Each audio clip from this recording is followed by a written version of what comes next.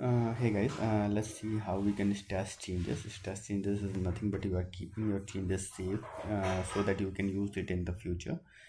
So if you see, I am on the branch new update 001. I want to do some changes.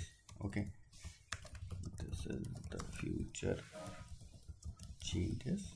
Okay, I have done the changes on b.txt file. Once you do the changes, you need to go to Git, click on uncommitted changes and stash changes. You just name it anything. This is future change XYZ. Now you create a stash. So the moment you create a stash, this will go. Okay, now let's say you coming back a month later and you want to use this change. So you go back here.